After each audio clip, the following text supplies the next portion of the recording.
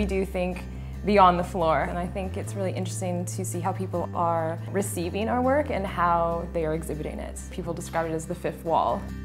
We believe in creating something that we haven't seen before and no one else has seen before. We try and use our colors in really sophisticated ways, and I think even though our designs are really bold, I think they're also classic. I'm Jenna Watson. And I'm Soule, and we are Watson-Soule. We design and create rugs in our Toronto studio. Nico and I are both very creative people, and our designs started off from an inspiration from my grandfather. He was an artist and an industrial designer, and after he retired, he started hand hooking amazing rugs. There's hundreds of them, and his sense of color is incredible, and I think he was a little bit before his time. I personally wanted to kind of carry on what he started. I think our aesthetic is really based on something that we saw was really missing in the retail environment in Toronto. You know, Toronto tends to be a little more based in neutrals, a bit more safer. Jenna's an abstract painter, so we thought the best way to break out our aesthetic was to really push the boundaries of color and texture.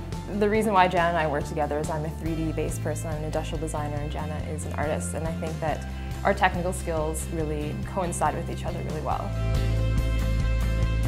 Our sketches always start as either a painting, a rough idea, and then we really get inspired by the colors. You know, we go into our warehouse and we look at all our fibers, and from there we start developing prototypes. We make sure that our dye batches are in order, make sure that the fibers that we're using are really working with each other. It's not only the colors, but it's also the sizing. Sometimes on paper things can look really good.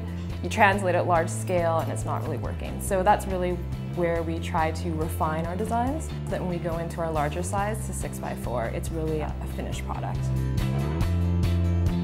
In the end, because we are hand tufting our rugs by ourselves, you will have that quality of handmade. Not every rug is going to be exactly the same, even though we do try and stick to our designs as closely as possible. The one that you are getting is inherently unique on its own.